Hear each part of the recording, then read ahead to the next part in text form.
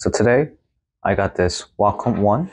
I actually got this from eBay because they were actually having as a refurb officially from Wacom. So let's take a look at this one. This actually comes in I think it's a retail box.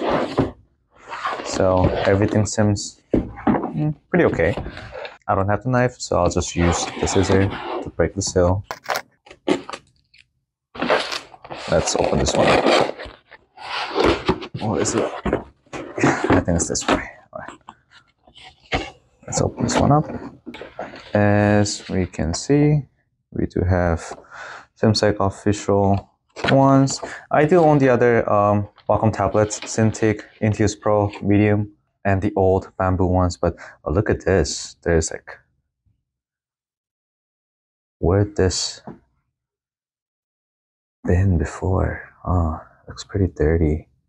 Okay, but we'll see. I mean, it's a refurb from, again, official Wacom. So we'll see how this one actually handles in terms of the actual quality. Let's take a look at this. First of all, I think I just touched it, so there's a fingerprint. But just from the looking at it, I don't really see any of like, the cracks or anything else. Looks pretty good so far. Take a look at the back. The kickstand works perfectly fine. Cool. So we'll put that aside. And what's in here? We do have Wacom pen. The clicking is working fine too. And we do have some extra accessories. How we can actually use it. And there is some like a pen nib change behind it. Oh, there you go.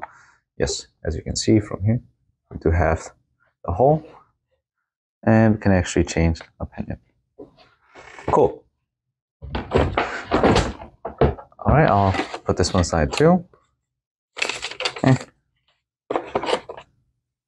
We have the plugins and all the other cordings right here too. I'm just gonna use this one later. And is this everything? Oh, there it is. The big one. There's a big daddy here. All right, let's push to the side. And we have USB-A type, USB-C type. And on the other hand, we have HDMI and USB-A. We'll hook that to the computer.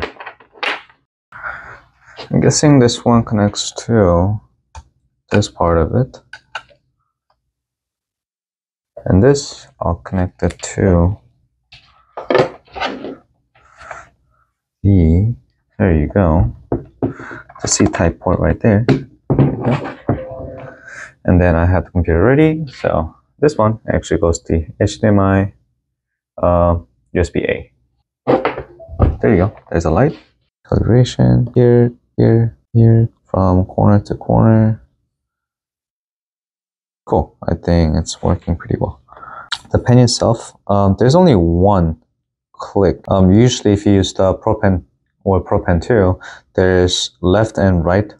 So you can actually set two, but on this one, there's only one modifier. And since I've used the Photoshop a lot for the digital painting, it's going to be the left Alt. There you go. Good on you later for that. Let's see how this one works. And it seems like color is picking up. Cool. Let's see. Let's take a look at the brush. Which brush am I selecting? Let's go with some. Okay. I mean, I'm not trying to compare with like Cintiq 1624 or other tablets, but this does, like, if you've been using the high-end ones, this does feel like, okay, like it feels a little bit awkward. All right, let's take a look at this one too. Yeah, it does feel a little bit awkward. Let's go with something with, but so far, I think as a refurb, I think it's working fine. I think I got this one for like $134 on eBay. It does come with everything. So honestly, if you're beginner artists or starting amateurs, this definitely looks like a pretty good deal. And yeah, it does feel a little bit, it definitely needs like learning curve a little bit if you came from the high end, but yeah, so far it's working fine.